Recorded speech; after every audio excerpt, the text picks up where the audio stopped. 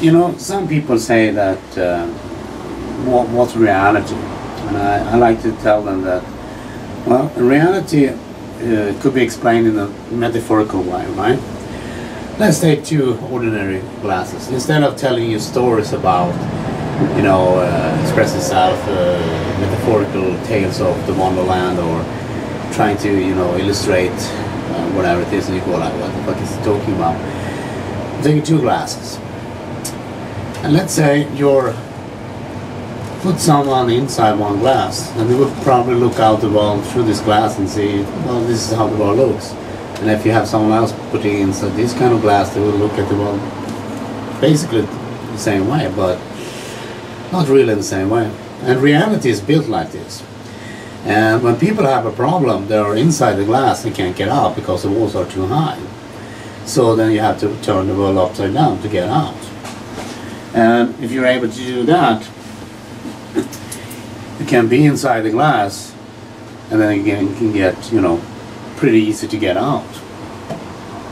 And reality is built in this way, that when you have a context, this is not how we think about the world, but while you're inside the context, you're accustomed or used to have the world in this way. So what do you do about it then?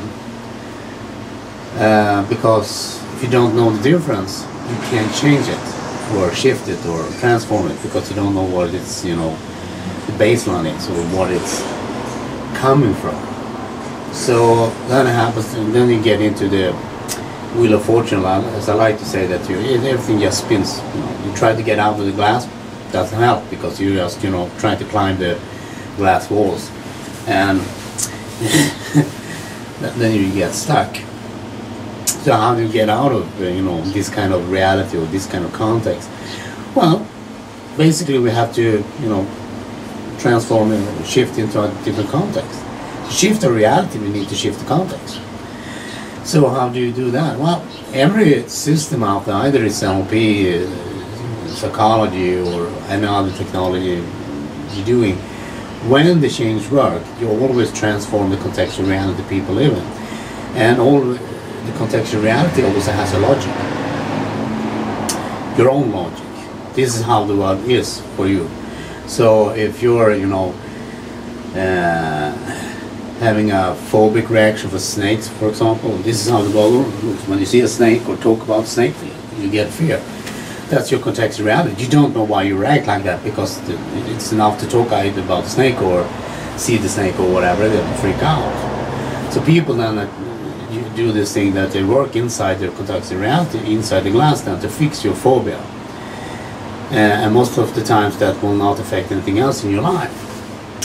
So you don't have this kind of generalization then. So if to get back into the glass here, that when you have language, you distort, you delete, and you generalize. And language is like a glass, because it will shift the meaning, or reframe the meaning, or alter the implication of the fine nuances of the language you're speaking about, because that's how language works inside our, you know, logical understanding of the world. Well, once you start to, you know, set a different baseline, like we do in RBIm, or for example in Middle South and stuff like that, what we're trying to do is to create a baseline where your own expression of self, for example, is your best experience. So you're coming from a, you know, a baseline of, you know, everything works perfectly for you, or it's working zone, or in the flow, or that stuff. And you can't get out of the glass by sheer willpower, or you know, I want to get out of it, because it will drag you back sooner or later. So you need to change the baseline of the context. And the thing here is, it works the same way as an iconic experience. You don't have an comparison when you have that kind of experience. There is no comparisons going on, because this is how it is for you in your life. I'm afraid of snake, that's how it is. Or I have anxiety when my kids are in school, or I have anxiety when my kids go to a party, or I'm worrying about them because something bad is going to happen. And this is how reality is. To get such an individual to get into this kind of, you know, feeling totally calm and satisfied, or whatever you call it, when these things going on, people have a lot of trouble, because that's not how they operate in the world, because that's not how they have learned to respond to the world. And because, as I said earlier, most people respond to the world by events happening outside. So when the things happen outside, people react on the inside. In this today it's inside the glass. So some people pour, as I did, I pour some coffee and milk, or in this case cream, in my coffee. So I changed my my glass a little bit, and for people, some people, this is basically really bad idea to put cream in your coffee, because it's destroying the coffee. And for me, the coffee is much greater now, because this is how I enjoy it. This is my cup of coffee, or in this case, glass. So people are different, right?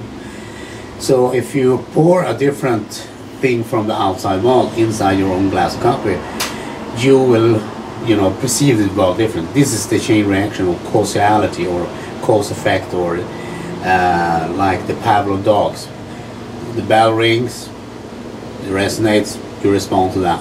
That's how most people live the world. When everything's going out in the outside world, that's how they respond. If it's cold outside, they start freezing because it's cold outside, and they're still indoors. So imagine, you see the cold outside. I can't go, it's so cold, freezing. And it's still inside the house. Well, like, isn't it kind of warm inside? Yeah, but on the outside. So that's what people do all the time. And since this becomes synonymous, or automatic, or chained, or anchored, or whatever you call it, this is how you perceive the world. So how do you do? What are we going to do about it, or what can we do about it, or should we do anything about it? We can talk about the necessity in language and all that stuff. Well, I like to say, well, when is the future when it works? Where is it? And they go like, what do you mean, when or where? Well, what is the future when it works for you? And people go like, well, I'm afraid of snake. I know that. I'm just asking, if you weren't afraid, things would be, work differently. They go like, yeah, probably, but I'm still afraid of snake. And I say, yeah, that's fine, but I just want to know how it is when when in reality or context works. Well, then I will probably go out the world, and travel a lot, and all these countries and all that stuff. And, I will do all this, thing. And after 5-10 minutes, their experience is totally different. And I go like, how things now? And I go like, wow, it's fantastic. And I go, why did you come to see me? And they go like, I don't know. Didn't you have an issue with snakes? And I go like, snakes? Because the response is not there, because they've changed the contextual reality. And people go, wow, that must be magic. You're a magic man, Robert. Oh my God, you're absolutely, something like that. And I go like, well, people do this all the time.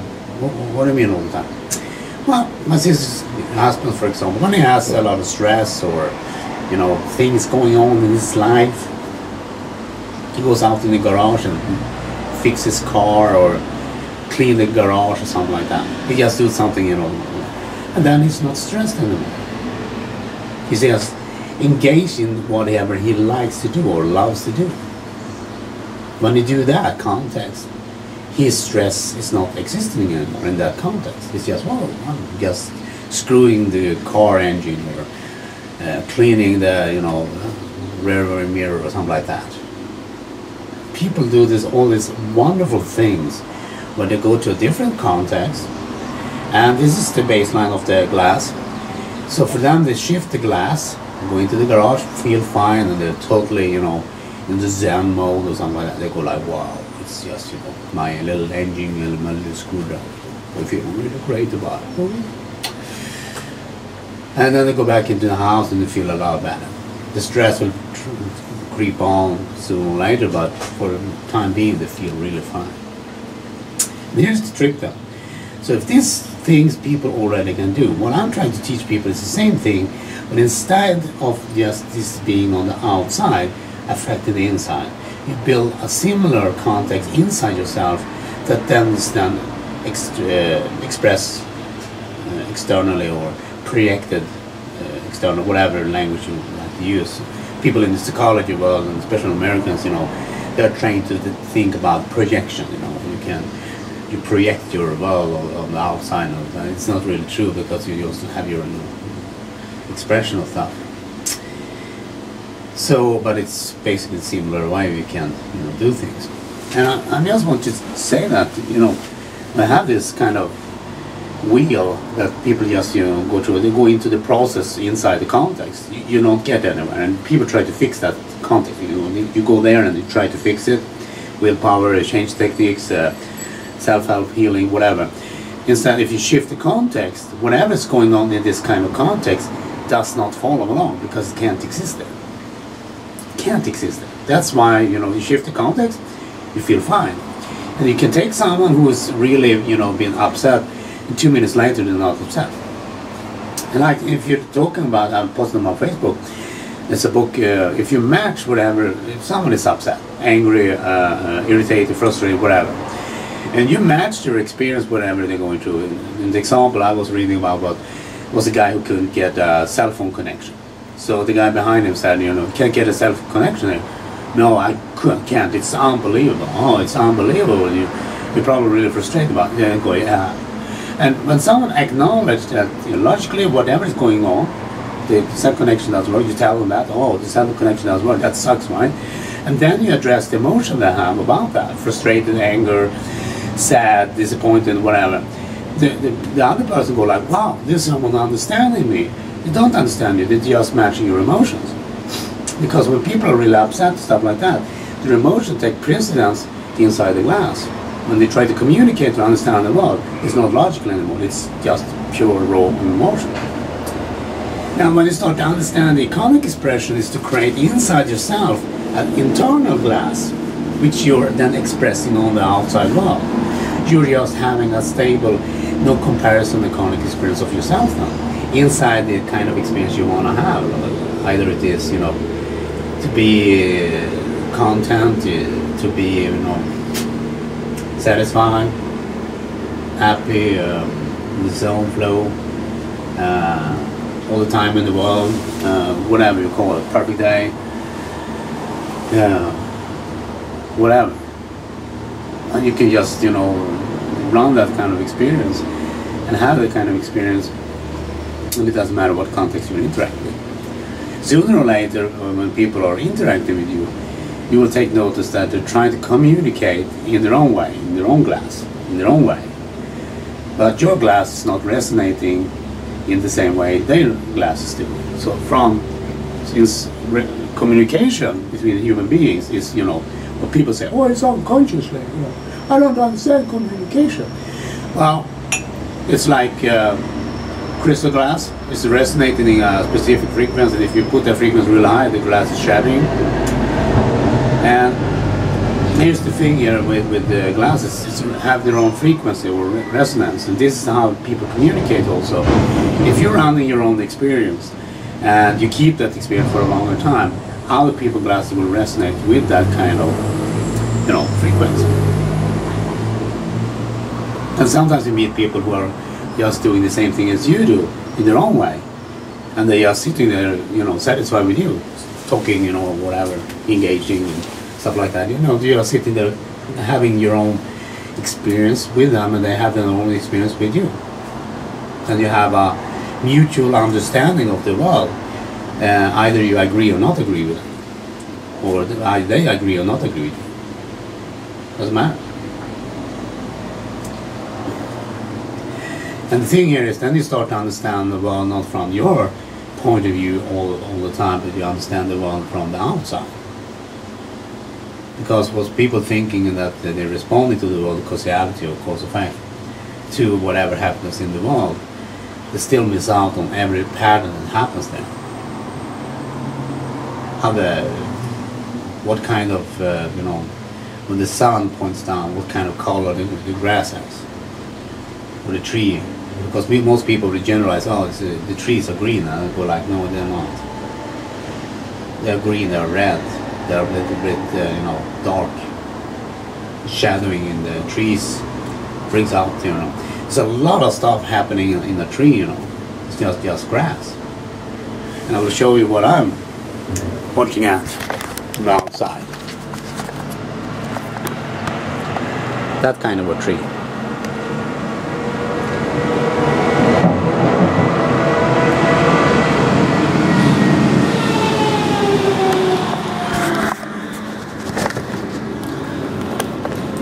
Sorry about that.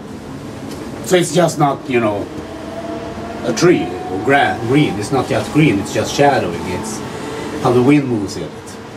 There's a ton of things going on. And people go like, well, you sound like an artist, and I go like, well, I'm dancing, I'm singing, and I'm kind of creative, so probably I'm an artist.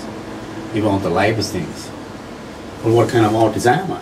I'm an artist that sees things differently.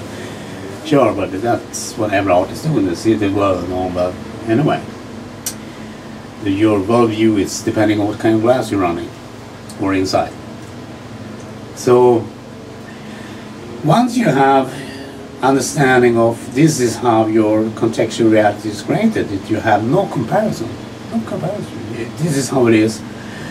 This is how you run the world right now. You can then start altering it by directing your focus and attention to the future when it works. So you have the future when it works. You have the future when it works, okay? And it doesn't matter if it doesn't work now or it does work now. I don't care. The future when it works. And you start asking the question, what's the future like for me when it works? Well, then it's probably like that. What kind of experience do I want to have when I'm having this kind of future? What happens then, and what kind of... Because when you start doing this, when we do it here, you start having... we can call it a lack of duality that most people do when they have things that they're comparing all the time. Right? The outside world is impressing something, so they go like, oh, what's going on here? Oh. And they react to the world. Instead here you have this kind of external experience running while you get this information from the outside world. And they go like, it matches not your experience, or you either go with the flow or with the experience you're having, or you might even shift your experience, or you will have a different experience than you plan to have that day. You plan to have a perfect day. First thing that happens is your car breaks down.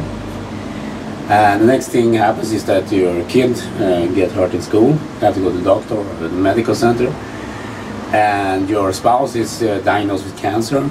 And NASA is announcing that a meteor is coming to Earth and to destroy. So you decide to have a perfect day, and it seems like the world is conspiring against you to have a different life. You can still have your perfect day, whatever happens. I mean, you can have this kind of causality running, or you can have this kind of fate stuff going on. It's no difference actually, because people do this in religious circles all the time, and they're content with life because they have something that they do this kind of structure. But they did this wonderful thing with tied it to a Bible, tied it to a rule book.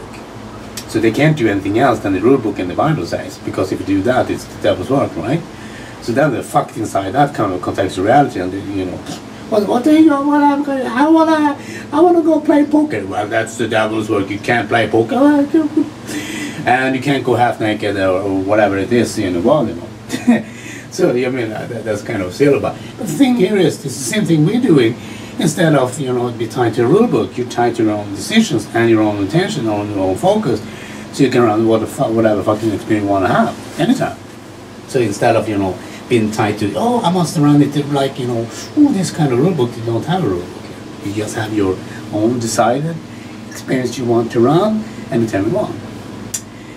And then it becomes awesome, legendary awesome, or just plain awesome.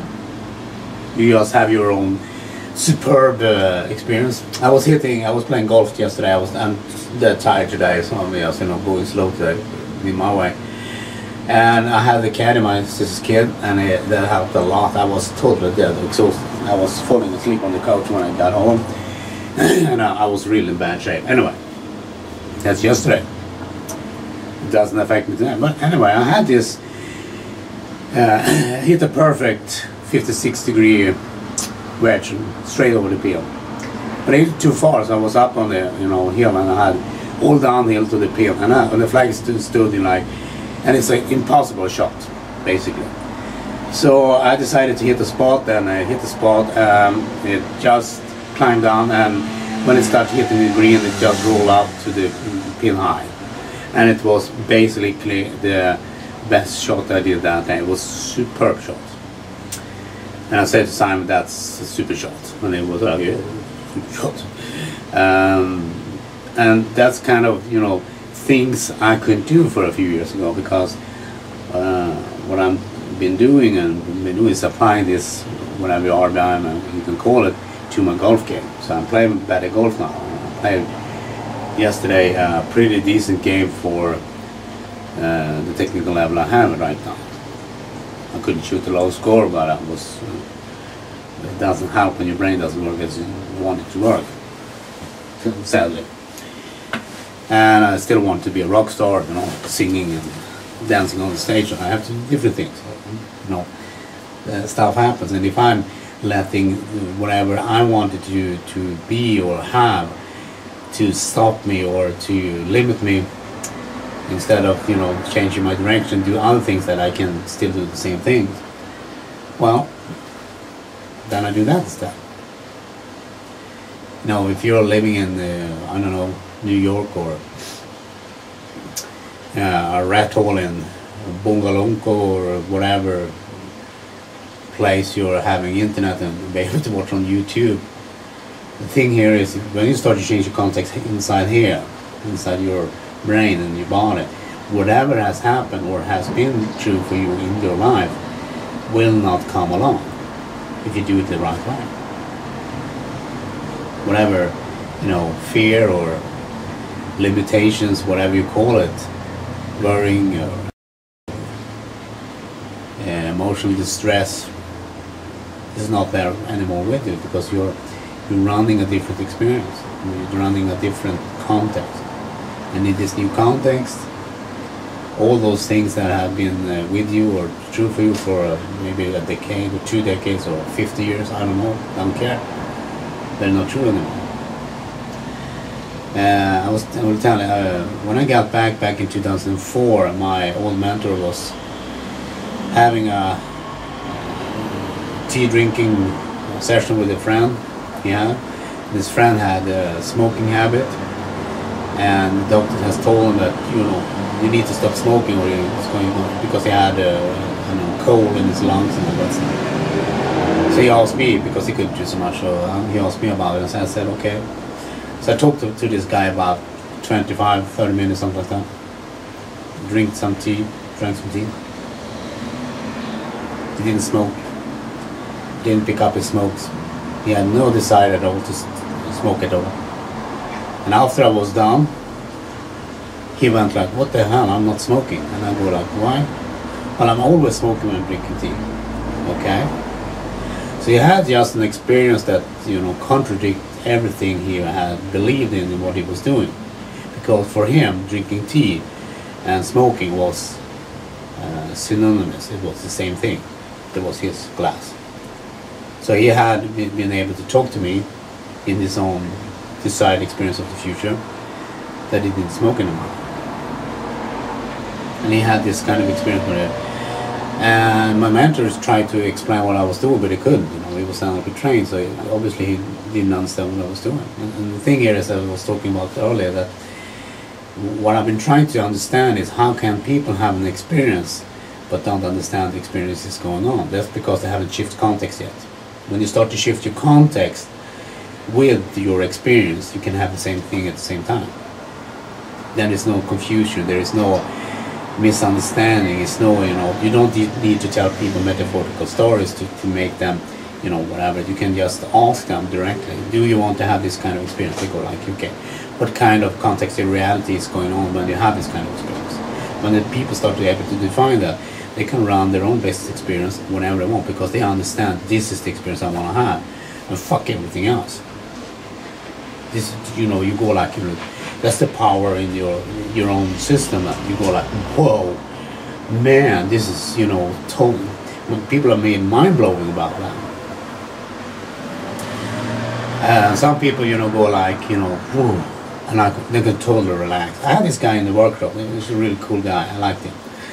He's been, you know, he come from a wealthy family. He was stressed out by going to school. And I asked him the first day in the workshop I was doing them, and that what he wanted. He wanted to be more motivated in school. And I said, I don't do that shit. And they go like, what?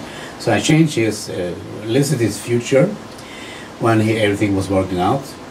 And it took about 30 minutes, something like that. And when he was sitting down then, he was totally transformed. And I couldn't do anything else with him for for a day and a half I was in the workshop. He came back to the next workshop, and I asked him and told him other people that what I helped him with. And I said my calibration of the event, that I couldn't do anything more because his system wouldn't be able to handle it. He said, yeah, that's true. That was a total, you know, shock for his system. But he still came back to the next workshop also, because he had time to process whatever was going on. And he didn't have any more motivation in school. Sometimes people tell me, you know, how do I get motivated to exercise, or how do I get motivated to, you know, do things I want to do? And I go like, well, you have to shift context, because if you don't do that, you will run whatever experience or process your strategies and stuff like that you already do, and you will quit. Sooner or later, you will quit. You know, you start doing some exercises and you get motivated, you buy the stuff, you buy the shoes, go to the gym, get the car, you know, get aerobics class. Oh, if you're a guy, you go like, oh wow, what a lot of babes there, and you go.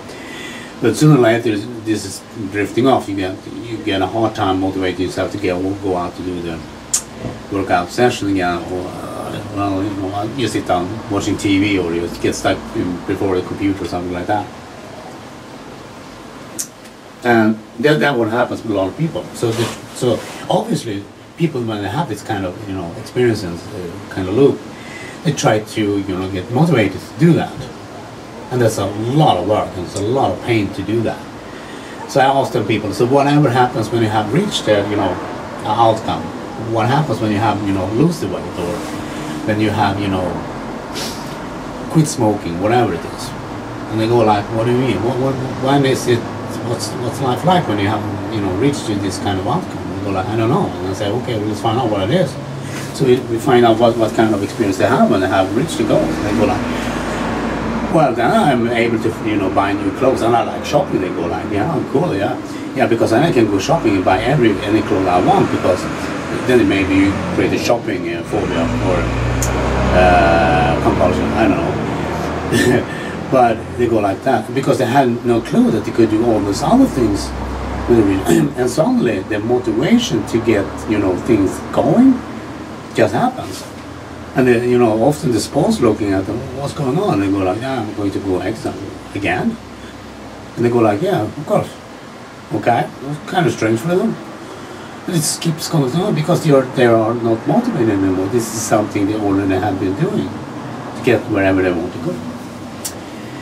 And a lot of people have trouble with my approach because, you know, it seems so simplistic, because it is simplistic.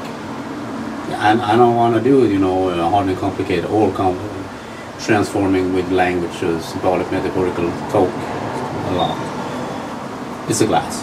It's contextual reality. Shift contextual reality, you shift your perception, and your perception follows. And you think about things differently, you resonate differently, you know, perceive the world differently. People think you're crazy or not, because you should respond differently. And you go like, I don't care about that anymore. But it was so important. It's like football or something like that. You know, I have judges, and the referee, you know, the referee blows the people, and you go like, you get a yellow card, and you go like, oh, thank you. The football player doesn't do that.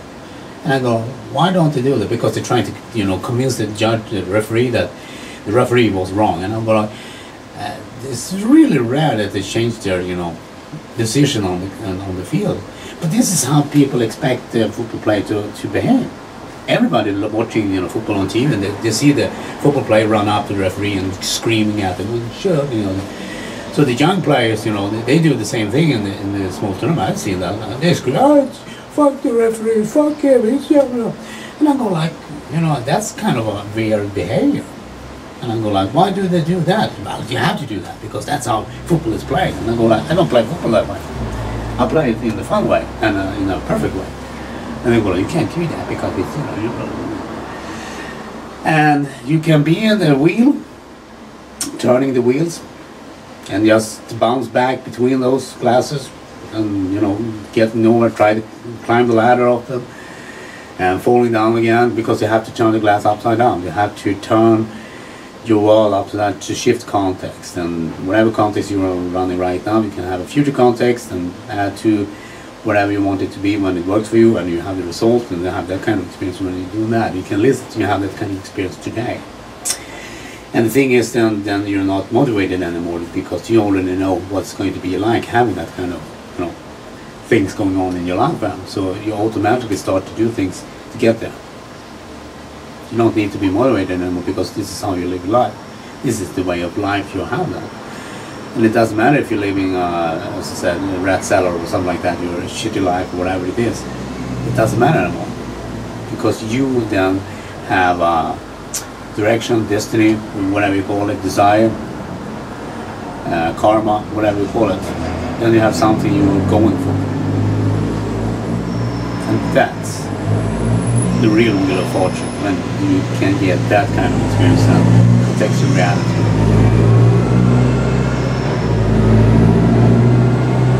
Because then you really understand the power of the system. Nothing is better.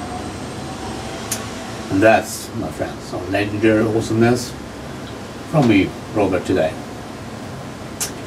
In this sunny, warm summer day in north of Sweden.